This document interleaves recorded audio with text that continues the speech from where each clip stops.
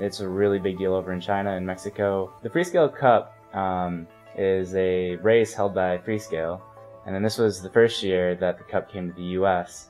And the whole premise is you design a car, a little RC car, so that it can race autonomously around a track. They specify the track. In our case, it was a 1-inch black line with 1 foot of white space on either side. And the objective is to stay on the track and get around as fast as possible without any penalties. There were 8 total teams from the US. Our car placed best with this platform. So this was a success for the University of Michigan.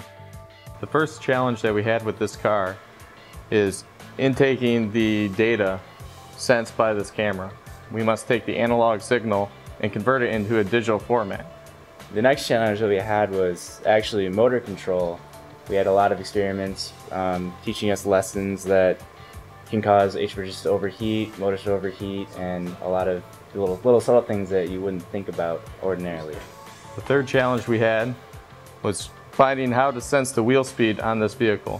We were very good at measuring high rates of speed, but for slow speeds, it's very hard to do with the processors that we have.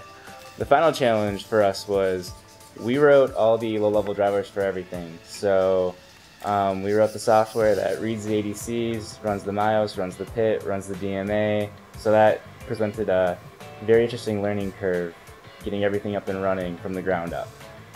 This project is very relevant to the real world, especially in the automotive industry, because we had to solve real-time problems, because you do need to worry about how long things take, how long your functions are running, runtime efficiencies.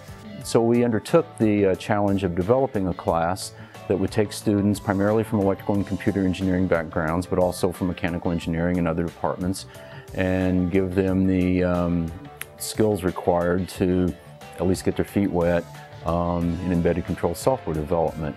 EECS 61 has prepared me for what I plan to do in the future, because I expect to be using microcontrollers and actually implementing code, and the world is moving to simulating models. So this gave you a really good hands-on experience of making a control algorithm and flashing it to a micro and then seeing it work, and it forced you to go through the debugging process as well as the implementation and thinking through the entire process from start to finish.